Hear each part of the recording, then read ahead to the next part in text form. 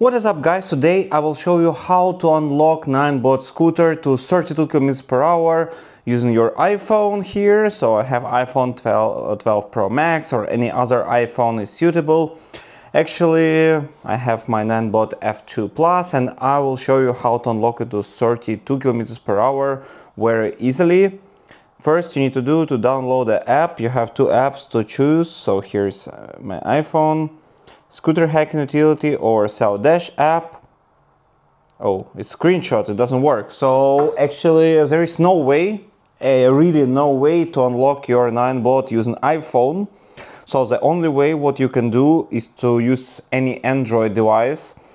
Old device or very cheap device, budget, from your grandma, from your friends. You just need it for 5 minutes. So unfortunately, if you search, you try to Google it, you will never find how to unlock your Ninebot using iPhone. That's why you need to find the Samsung or any other Xiaomi, any phone, just any Android phone, the old one or new one, doesn't matter that much. And you have the two apps, up to your choice how to do it. So I will show you today how to do it with XiaoDash. Maybe another video I will show you how to do it with ScooterHacking utility.